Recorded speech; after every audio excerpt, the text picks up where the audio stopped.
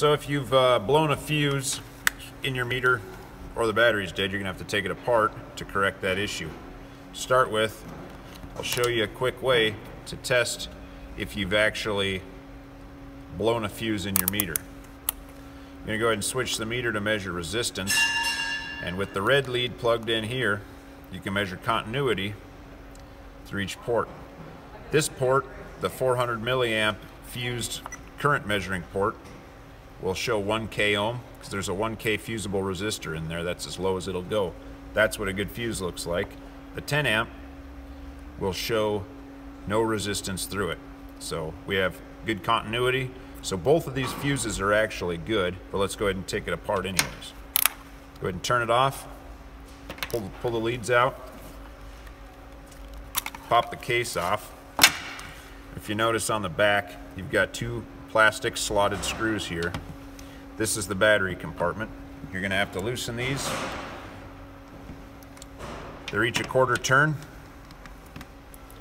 and then you can lift it straight off.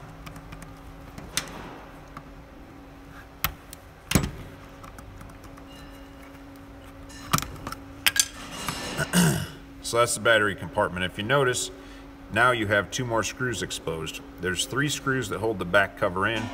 They intentionally hide these 2 to make sure you don't take it apart without first popping the battery out. So now you can go ahead and take these screws out.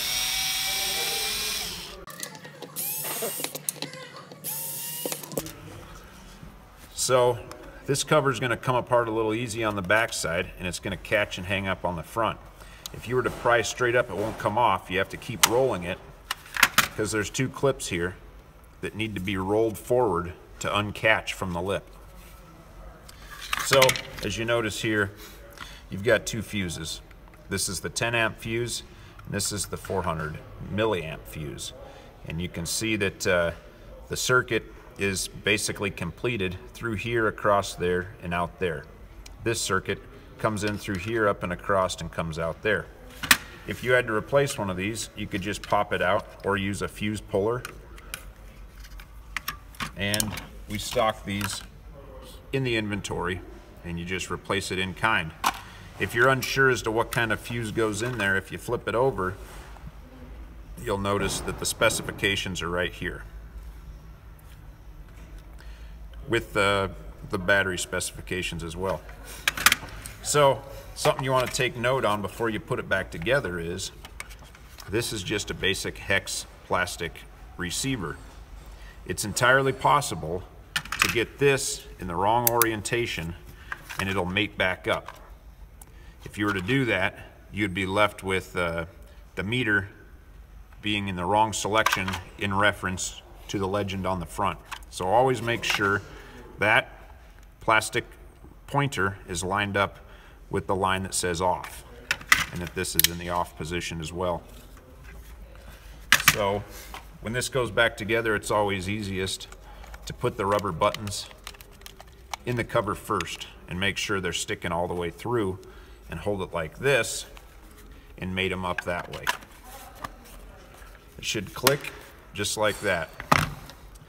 Now you can go ahead and put a new battery in if it needs it, and put the old battery back in.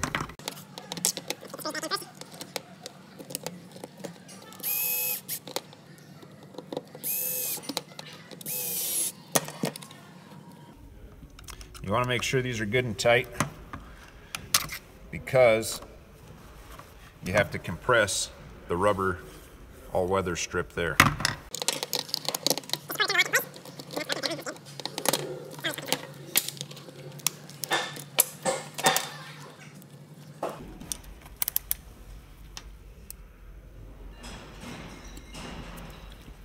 There it is.